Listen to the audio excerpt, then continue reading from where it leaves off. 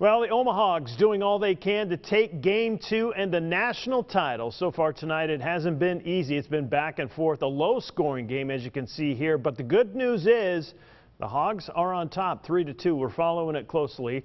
Meanwhile, fans of the Hogs have been packing restaurants and bars all evening. And, of course, all eyes are glued to the TV screens, all of them hoping the team can win its first ever College World Series title. Fox 16's Tyler Thomason. He got the easy assignment today, joining us live from JJ's Bar and Grill in West Little Rock. Tyler, this is a nail-biter, at least right now it is.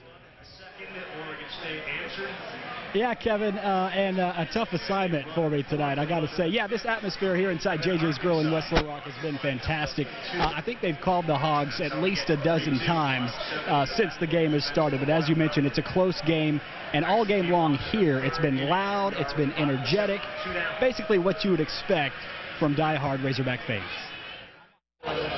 There's really only one item on the menu tonight. We are hungry for it. And that's the quest for a national championship. All right, come on now. Razorback fans sat shoulder to shoulder inside JJ's Bar and Grill in West Little Rock. The energy alone is just electrifying. The Hog faithful turned this restaurant into their own cheering section.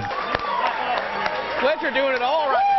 Scenes like this were likely common across the state. Herds of Razorbacks with big appetites for victory. When we have people doing good, whether it's baseball, football, we're going to show up and show out. Mark from North Little Rock remembers the last time the University of Arkansas won a major national championship. He wears a reminder every day. Can we see your tattoo?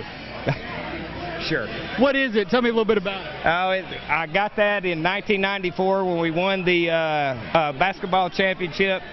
And if we win tonight, I'll probably have a baseball one. So the tattoo shops might be busy if we get a win tonight. You can hear the cheering right now. Arkansas just got a base hit. They got somebody on second base. Bottom of the seventh.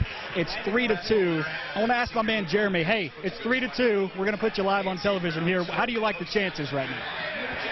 Well, it's slim to none for Oregon, so, well, if they pack up, they might get home on time. There you go. All right, 3-2, bottom of the seventh. We're live from JJ's Grill in West Little Rock. Kevin, we're going to send it back to you.